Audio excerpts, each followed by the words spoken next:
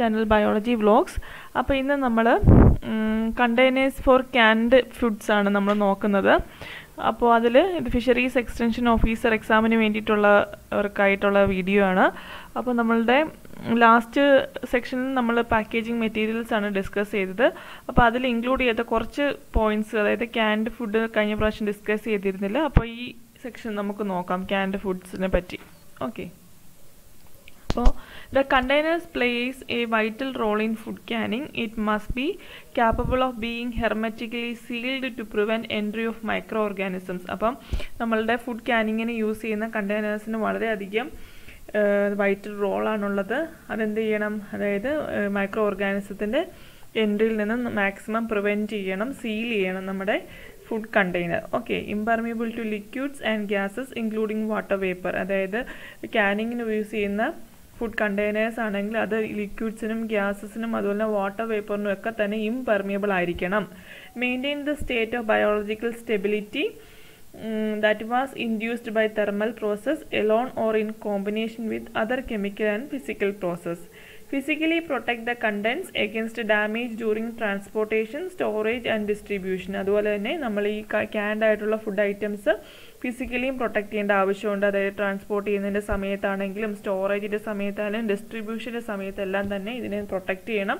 അപ്പോൾ അത്തരത്തിലുള്ള മെറ്റീരിയൽസ് വേണം നമ്മൾ ക്യാൻഡ് ഫുഡ് പാക്ക് ചെയ്യുമ്പോൾ വേണ്ടി യൂസ് ചെയ്യാൻ. അപ്പോൾ ക്യാനിങ്ങിൻ്റെ ഒരു എന്താണ് ക്യാനിങ് എന്ന് പറയുന്നത് നോക്കാം. Preservation of food in which contents R sealed in an air tight container. അതായത് എയർ ടൈറ്റ് ആയിട്ടുള്ള കണ്ടെയ്നറിൽ നമ്മൾ ഫുഡ് പ്രിസർവ് ചെയ്യുന്നതിനെയാണ് നമ്മൾ ക്യാനിങ് എന്ന് പറയുന്നത്. ഇങ്ങനെയുള്ള കണ്ടെയ്നേഴ്സ് എന്തായിരിക്കണം, വാട്ടർ വേപ്പർ അതുപോലെ തന്നെ നമ്മളുടെ ഗ്യാസസ്, മറ്റുള്ള ഗ്യാസസ്, ലിക്വിഡ്സ്, ഇതിലെല്ലാം തന്നെ ഇംപെർമിയബിൾ ആയിട്ടുള്ള മെറ്റീരിയൽ ആയിരിക്കണം യൂസ് ചെയ്യുന്നത്. ഫാദർ ഓഫ് ക്യാനിങ് എന്ന് പറയുന്നത് നിക്കോളാസ് അപ്പാർട്ടാണ്. അദ്ദേഹം 1910 അപ്പാർട്ടൈസേഷൻ എന്ന് പറയുന്ന പ്രോസസ്സ്, അപ്പാർട്ടൈസേഷൻ എന്ന് പറയുന്നത് ക്യാനിങ് ആണ്, അത് കണ്ടുപിടിച്ച സയൻറ്റിസ്റ്റാണ് നിക്കോളാസ് അപ്പാർട്ട്. ഇദ്ദേഹമാണ് ഫാദർ ഓഫ് ക്യാനിങ് എന്നറിയപ്പെടുന്നത്. ഈ ക്യാനിങ് ചെയ്യുന്ന ഫുഡ് ഐറ്റംസ് ആണെങ്കിൽ ഏകദേശം 1 to 5 years വരെ കേടാവാതിരിക്കും. അതുപോലെ തന്നെ ഇത് റീറ്റെയിൻസ് ന്യൂട്രിയൻസ്, അതുപോലെ തന്നെ preserve fruits, vegetables when at there peak of freshness. അതുപോലെ തന്നെ ഫ്രൂട്ട്സ് ആണെങ്കിലും വെജിറ്റബിൾസ് ആണെങ്കിലും മീറ്റ് ആണെങ്കിലും അതിനെ നന്നായിട്ട് ഫ്രഷ് ആയിട്ട് 1 to 5 years വരെ നമുക്ക് റീറ്റെയിൻ ചെയ്യാനായിട്ട് പറ്റും. അതുപോലെ തന്നെ ന്യൂട്രിയൻ ക്വാളിറ്റി ഒന്നും തന്നെ പോവാതെ തന്നെ നമുക്ക് സൂക്ഷിക്കാനായിട്ട് പറ്റും. അതുപോലെ തന്നെ നമ്മൾ പ്രിൻസിപ്പിൾ എന്ന് പറയുന്നത്, ക്യാനിങ്ങിൻ്റെ പ്രിൻസിപ്പിൾ എന്ന് പറയുന്നത് destruction of spoilage micros within ഇതിനെ കണ്ടെയ്നർ ബൈ ഹീറ്റ്. അതായത് സ്പോയിലേജിന് കാരണമാകുന്ന മൈക്രോബ്സിനെ വിത്ത് ഒരു കണ്ടെയ്നറിൽ വെച്ച് തന്നെ ഒരു ഹീറ്റ് കൊടുത്തിട്ട് ഡിസ്ട്രക്ട് ചെയ്യുന്നതാണ് ഇതിൻ്റെ ഒരു പ്രിൻസിപ്പിൾ എന്ന് പറയുന്നത്. ഫുഡ് ക്യാൻ ചെയ്യുന്നത്, അതായത് ക്യാൻഡ് ഫുഡായിട്ട് നമ്മൾ യൂസ് ചെയ്യുന്ന മെയിനായിട്ട് ലോ ആസിഡ് ഫുഡ്സ് ആണ്. ലോ ആസിഡ് ഫുഡായിട്ടുള്ള മീറ്റ്, ഫിഷ്, അതുപോലെ തന്നെ ഡയറി പ്രോഡക്ട്സ് എല്ലാം തന്നെയാണ് നമ്മൾ ഈ ക്യാനിങ്ങിനായിട്ട് യൂസ് ചെയ്യുന്നത്. അതുപോലെ തന്നെ high acid ഫുഡായിട്ടുള്ള pickle products, ferment പ്രോഡക്ട്സും sometimes നമ്മൾ ക്യാൻഡ് ചെയ്ത് യൂസ് ചെയ്യാറായിട്ടുണ്ട്. ഇനി ഇതിൻ്റെ മെറ്റീരിയൽസ് നമുക്ക് നോക്കാം.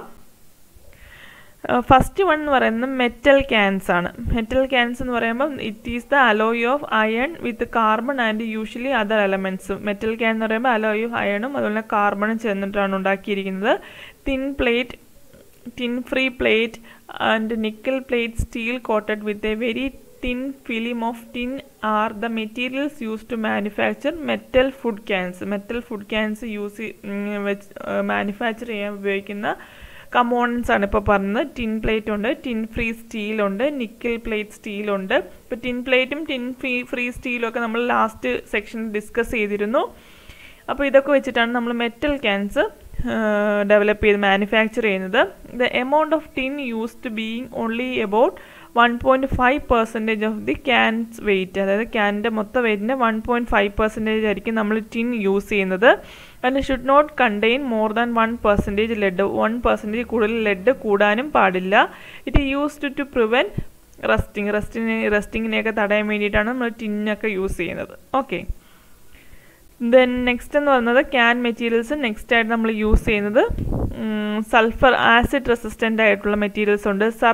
സൾഫർ റെസിസ്റ്റൻ്റ് ആയിട്ടുള്ള മെറ്റീരിയൽസ്, അതായത് acid resistant quoted cans are usually primarily for fruit. Acid resistant coated cans, അതായത് സൾഫർ റെസിസ്റ്റൻ്റ് ആയിട്ടുള്ള മെറ്റീരിയൽസ് നമ്മൾ യൂസ് ചെയ്യുന്ന fruit ക്യാനിങ്ങിനാണ്.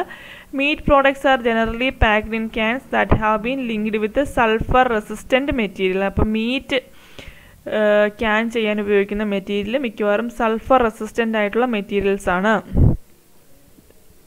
Meat products are generally packed in cans that have been lined with sulfur resistant materials. അപ്പോൾ meet products എന്ന് പറഞ്ഞാൽ sulphur resistant materials വെച്ചിട്ടാണ് pack ചെയ്യുന്നത്. ഇത് കൂടാതെ തന്നെ aluminium, steel, tin, plastic, glass containers, metal closures എല്ലാം തന്നെ ക്യാൻ മെറ്റീരിയൽസ് ആയിട്ട് യൂസ് ചെയ്യാറുണ്ട്. ദെൻ തന്നെ ഈ ക്യാനിങ്ങിന് വേണ്ടി യൂസ് ചെയ്യുന്ന ബോട്ടിൽസിലെല്ലാം തന്നെ ലാക്വറിങ് എന്ന് പറയുന്ന ഒരു പ്രോസസ്സ് നടത്താറുണ്ട്. ലാക്വറിങ് എന്ന് പറയുന്നത് coating the inside of the can with some material. ആ മെറ്റീരിയലാണ് നമ്മൾ ലാക്വർ എന്ന് പറയുന്നത്. അത് എന്തിനാണെന്ന് വെച്ചാൽ അതായത് ഈ മെറ്റീരിയലുമായിട്ട് പ്രോഡക്റ്റുമായിട്ട് കോണ്ടാക്റ്റ് വരുമ്പോൾ ഡിസ്കളറേഷൻ ഉണ്ടാവാതിരിക്കാൻ വേണ്ടിയിട്ടാണ് നമ്മൾ ലാക്വറിങ് ചെയ്യുന്നത്.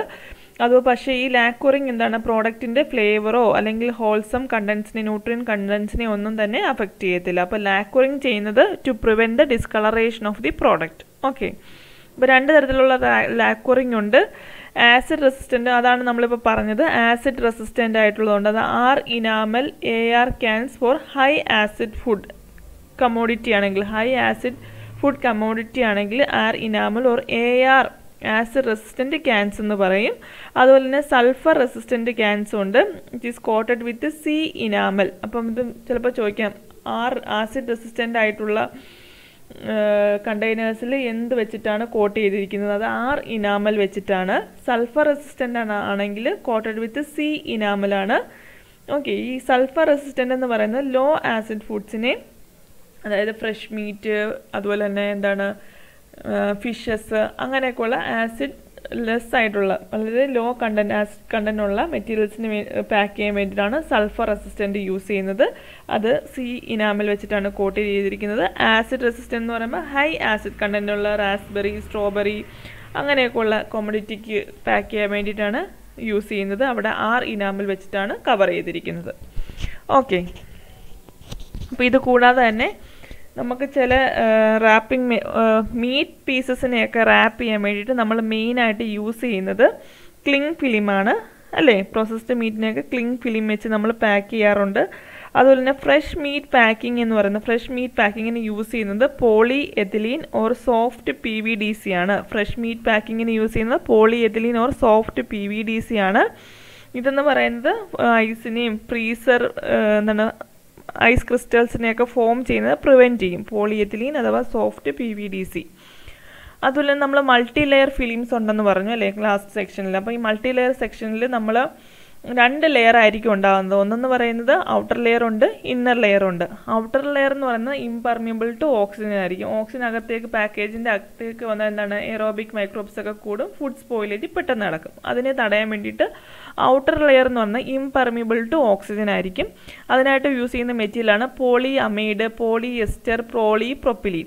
ഓക്സിജൻ ഇംപെർമിയബിൾ ആയിട്ടുള്ള മെറ്റീരിയൽസ് ആണ് പോളി അമൈഡ്, PA എന്ന് പറയും, പോളി എസ്റ്റർ PE എന്ന് പറയും, പോളി പ്രൊപ്പിലീൻ PP എന്ന് പറയും. ഇനി ഇന്നർ മെറ്റീരിയൽ എന്ന് പറയുന്നത്, ഇന്നർ ലെയർ എന്ന് പറയുന്നത് വാട്ടർ വേപ്പറിന് ഇംപെർമിയബിൾ ആയിരിക്കണം. വാട്ടർ വേപ്പർ വെളിയിലേക്ക് പോകാൻ പാടില്ല. അപ്പോൾ അങ്ങനെയുള്ള മെറ്റീരിയലാണ് polyethylene. Polyethylene, okay, water വേപ്പറിന് impermeable ആയിട്ടുള്ള മെറ്റീരിയലാണ് പോളിയെത്തിലിൻ. ഇതെന്ന് പറയുന്ന ഒരു ഗുഡ് തെർമോപ്ലാസ്റ്റിക് പ്രോപ്പർട്ടി ഉള്ള മെറ്റീരിയലാണ് നമ്മുടെ പോളിയെത്തിലിൻ എന്ന് പറയുന്നത്. ഓക്കെ, ഇത് ഹീറ്റ് സീലിങ്ങിന് ഹെൽപ്പ് ചെയ്യുന്നത് പോളിയെത്തിലിനാണ്. ഹീറ്റ് സീലിങ്ങിന് ഹെൽപ്പ് ചെയ്യുന്നത് പോളിയെത്തിലിനാണ്. പിന്നെ ട്രേസ് ഉണ്ടല്ലോ, നമ്മൾ ഈ പാക്ക് ചെയ്യുന്ന ട്രേസ് ഒക്കെ ഉണ്ടല്ലോ, അത് നിർമ്മിച്ചിട്ടുള്ളത് പോളിസ്റ്റൈറീൻ വെച്ചിട്ടാണ് മെയിനായിട്ടും ട്രേസ് മാനുഫാക്ചർ ചെയ്യുന്നത്. അതുപോലെ തന്നെ ട്രാൻസ്പെറൻറ്റ് ഫിലിംസ്, ക്ലിങ് ഫിലിമൊക്കെ ഉണ്ടാക്കിയിരിക്കുന്നത് സെല്ലോഫെയിൻ, LDPE വെച്ചിട്ടാണ്. സെല്ലോഫെയിനും LDPEയും വെച്ചിട്ടാണ് transparent films നിർമ്മിച്ചിട്ടുള്ളത്. The most commonly used film for fresh meat എന്ന് പറയുന്നത് വാക്വം പാക്കേജ് ഈസ് PVDC. അപ്പം ഒരുപാട് മോസ്റ്റ് കോമൺ ആയിട്ട് യൂസ് ചെയ്യുന്ന ഫ്രഷ് മീറ്റിൽ യൂസ് ചെയ്യുന്ന ഫിലിം എന്ന് പറയുന്നത് PVDC ആണ്. ഓക്കെ, അപ്പോൾ ഇത്രയാണ് നമ്മളുടെ ക്യാനിങ്ങും അതുമായി ബന്ധപ്പെട്ട മെറ്റീരിയൽസും. ഞാൻ ഈ പ്രത്യേകം പറഞ്ഞത് നമ്മൾ ടൈപ്പ് ഓഫ് പാക്കേജിങ്ങിൽ വരുന്ന ഡിഫറെൻറ്റ് ടൈപ്സ് ഓഫ് മെറ്റീരിയൽസ് ആണ്. അപ്പോൾ ഈ സെക്ഷൻ അങ്ങനെയാണ് കംപ്ലീറ്റ് ആവുന്നത്. അപ്പോൾ ഇതുവരെ എൻ്റെ ചാനൽ സബ്സ്ക്രൈബ് ചെയ്തിട്ടില്ലാത്തവർ സബ്സ്ക്രൈബ് ചെയ്യണം. തുടർന്നുള്ള നോട്ടിഫിക്കേഷൻ കിട്ടാനായിട്ട് ബെല്ലൈക്കൺ എനേബിൾ ചെയ്യുക. അപ്പോൾ മറ്റൊരു സെക്ഷനിൽ നല്ലൊരു വീഡിയോ ആയിട്ട് കാണാം. അതുവരെ ബൈ.